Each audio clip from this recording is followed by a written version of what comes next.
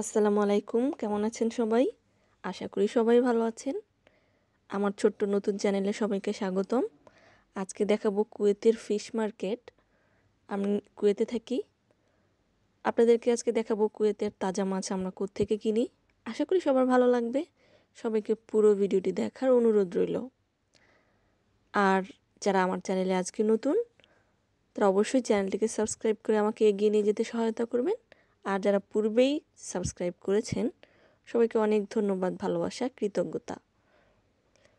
এটা ছিল আমাদের কিছুদিন আগের ভিডিও।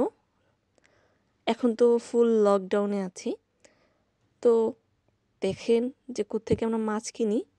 যাচ্ছিলাম ফিশ মার্কেটে। পরিবেশটা খুবই সুন্দর ছিল, ওয়েদারটা খুবই ভালো ছিল। ভাবলাম একটু শ্যুট করি, আমার সম্মানিত দর্শকদেরকে দেখাবো। চলুন দেখতে থাকি।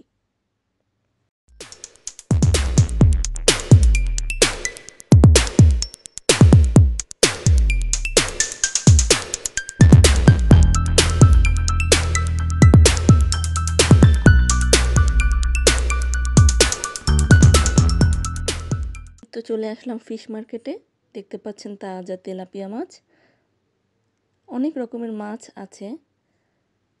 আমরা বাংলাদেশিরা আসলে অনেক মাছ কিন্তু খাই না। এটা হচ্ছে হামুর মাছ, হামুর। এটা আরবিয়ানরা খুব পছন্দ করে। মাছটা খুব দামি। এই যে একটু ছিটে ছিটে কালো কালো, আর আমরাও খাই। খেতে মোটামুটি খুব সুস্বাদু। এই হচ্ছে কাঁকড়া।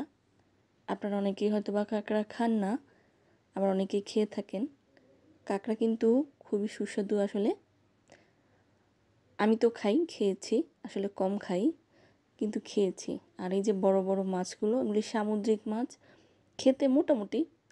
আসলে আমরা বাংলাদেশিরা, আমাদের কিন্তু বাংলাদেশি মাছই বেশি পছন্দ। আমার তো বাংলাদেশি মাছ একটু বেশিই পছন্দ।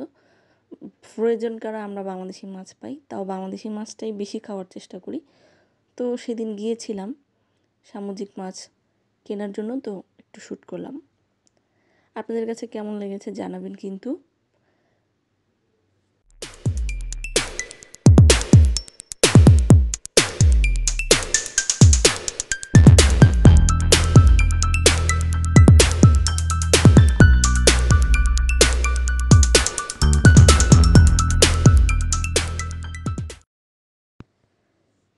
তো বন্ধুরা, আমার ভিডিও শেষের দিকে আপনাদের কাছে কেমন লেগেছে অবশ্যই জানাবেন।